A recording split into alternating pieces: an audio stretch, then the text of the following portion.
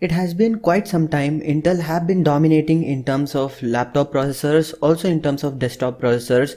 And yes, most of you guys were going for Intel processors until AMD jumped into all of these, and AMD started to develop themselves and build much more better, energy efficient and powerful processors than Intel. And finally AMD released their 5000 series processors a few days ago, and these processors are a revolution in terms of desktop and laptop processors, but yet there are only desktop processors available as of now. 5000 series AMD laptop processors aren't out yet. And yes, the question arises again. So if you are going to build a PC and you want to select between AMD 5000 series processor, or you want to go with the latest 10th generation Intel processors. So 10th generation desktop Intel processors are also pretty good. So in this video, I'll be comparing these two processors. I'll be comparing the Intel Core i7 10th generation processor with that of AMD Ryzen 7 5800X processor. Hey guys, all about technology 24/7 here. Let's now get started.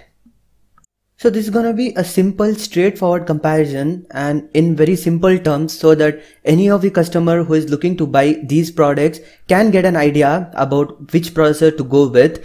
So this is the i7 10700K chipset, and it's built for desktop. The vertical segment is desktop here, and this processor is a 8-core chip at 16 threads, and the base frequency is 3.8 GHz, and it can boost all the way up to 5.1 GHz. Yes, 5.1 GHz of max turbo boost frequency. So talking about the processor count on the AMD Ryzen 5800X processor, this is also 8-core processor at 16 threads. The base frequency is 3.8 GHz, and this can boost all the way up to 4.7 GHz max. Yes, the Intel was 5.1, but this is 4.7 max.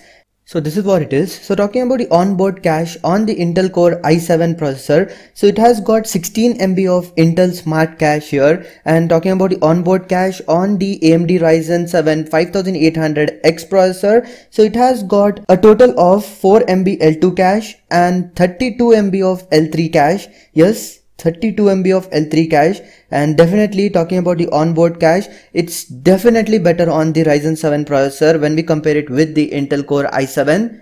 And speaking about the FinFET process, the Intel is built on 14nm FinFET process i7 processor, whereas the AMD Ryzen 7 5800X is built on 7nm FinFET process, literally half of the Intel, which means the AMD chip will produce much more less thermals when we compare it with the Intel processor. And another thing to note about the AMD chip is that it is built on their new Zen 3 architecture. This is like improved architecture that AMD uses on their chips. So that's why the performance will also be much more better here when we compare it with the previous generation AMD processors. So speaking about the onboard graphics, AMD Ryzen 7 5800X says that it requires discrete graphics, which means that you don't get onboard graphics on this chip. Yes, I couldn't find any information about onboard graphics on these processors. On the box, it clearly mentions you need discrete graphics, whereas onboard graphic information is present on the Intel website. As you can see, the Intel Core i7 has got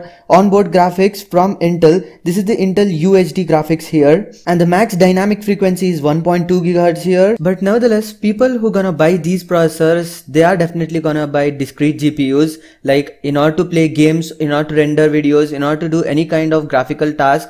Onboard graphics are not enough for most of the part, so you need to buy a separate graphics. So that's what it is. So speaking about the security and reliability, we get top of the line security and reliability with both of these processors. So I'll not go in depth regarding any of those, because both of the manufacturers offers you high-end security and reliability with their processors. So talking about the most important part, that's the pricing. So in India, the AMD Ryzen 7 5800X 5th generation, so this processor is available at 40,699 rupees online, as you can see. So I was redirected to this website from the AMD's official site, and this is what the pricing goes, 40,699. So talking about the Intel Core i7 10700K processor, this is the 10th generation processor. It's priced at 33,500 rupees in India. As you can see, this is on their official Intel website. Definitely the price is higher for the AMD processor, and whether this justifies, so in my opinion, yes, it does, because you will get a lot of performance improvement when we talk about these two processors. As you can see from the graph here, this is the Cinebench R15 single core performance, and here it is, the AMD Ryzen 7 5800X. It lands above the Intel Core i9-9900K processor. 257 on the single core is pretty damn good score, I should say. Let us now compare a few of Geekbench results of these processors. Let me start off with the 5800X, and here it is. These are the recent scores which have been uploaded on the Geekbench 5. So this is on a Asus motherboard, Asus system product name. It says AMD Ryzen 7 5800X processor, single core 1704, multi-core 10968. This is just incredible. This will differ from one motherboard to other motherboard, and also one manufacturer of the motherboard and the PC, because they might have reduced the voltage and they might have like used a little bit better cooling system like liquid cooling or air cooled. So it will depend on all of these factors. So generally, as you can see, here are the benchmark results of these processors, and I must say it's damn cool for the price, and definitely it's gonna be better than the i7 for sure. Here are the results. Like most of the results are of 10,000 multi-core, 1600 plus on the single core. It's amazing, I should say. So let me compare the benchmark results of the Intel Core i7 processor. So here are some of the results of 10700K. This is the i7 processor, and as you can see, first on the list it says Microstar International and the processor name i7 10700K.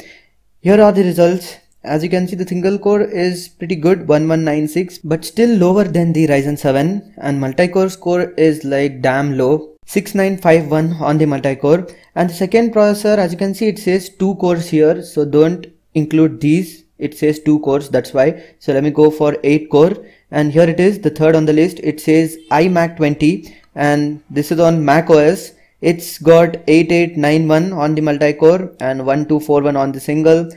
The next on the list again, as you can see, iMac again 7039, iMac again. So here are the subsequent results. Definitely the Ryzen 7 processor is much better in terms of performance because of that Zen 3 architecture and all other improvements that AMD has done. So it's justified. So paying a little bit higher, you will give you much more better performance when we compare it with the less priced i7 processor, that's the 10th generation 10700K. So guys, this was a quick little comparison of the Intel Core i7 10th gen versus the AMD Ryzen 7 5800X processor. So that's pretty much it for this video. If you liked it, please give it a big thumbs up and do subscribe to the channel for more videos like this. Also do follow me on Instagram, link is in the description or it's appearing somewhere on the display. This is all about technology 24/7. Signing off for the moment. You guys have a great day. Peace.